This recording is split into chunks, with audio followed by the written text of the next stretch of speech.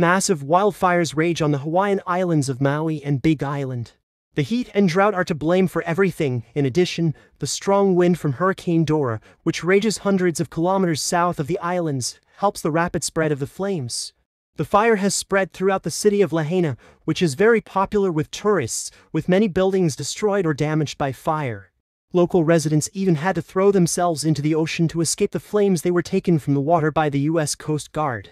According to them, 12 local residents were rescued from the ocean. The fires also reached residential buildings in the cities of Kula and Kihei. According to local media, part of the resort area burned out, and evacuation was announced. Because of the fires, thousands of people were left without electricity and telephone service. People cannot get through to emergency services.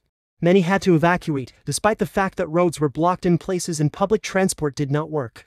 According to the authorities, about 4,000 people are trying to leave the island. According to the latest data, at least 6 people have died due to fires on the islands. Several fires broke out on Big Island, where the capital of the state of Hawaii, Honolulu, is located. According to the mayor of the island, evacuation has also been announced here. According to preliminary data, not a single person died. Only one victim is known to have been a firefighter who inhaled smoke. He is in hospital in a stable condition.